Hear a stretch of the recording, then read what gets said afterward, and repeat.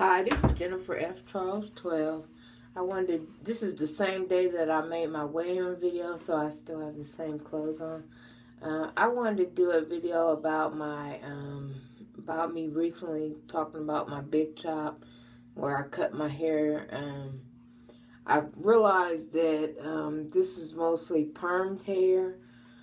So I will be trying to grow my natural hair for at least 4 weeks or 6 or 7 weeks, so that I can either cut it down or try and grow it out, so that I can big chop again,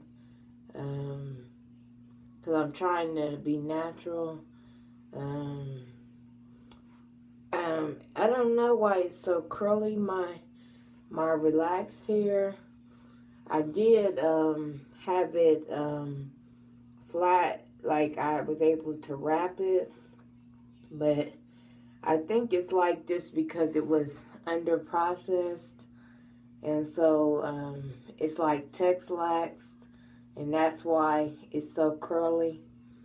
And so it was I don't know, but I think it's under processed.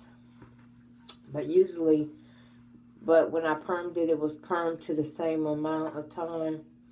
Well, anyway, I'm trying to grow out my permed hair to the same amount of time, to the so that I can go natural.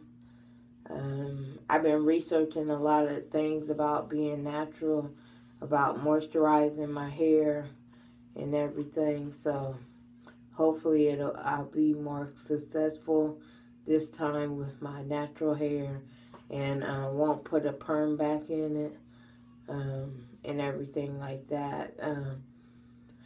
Because every time I go natural, I put a perm back in it. So hopefully, I think this will be the 6th time that I went natural.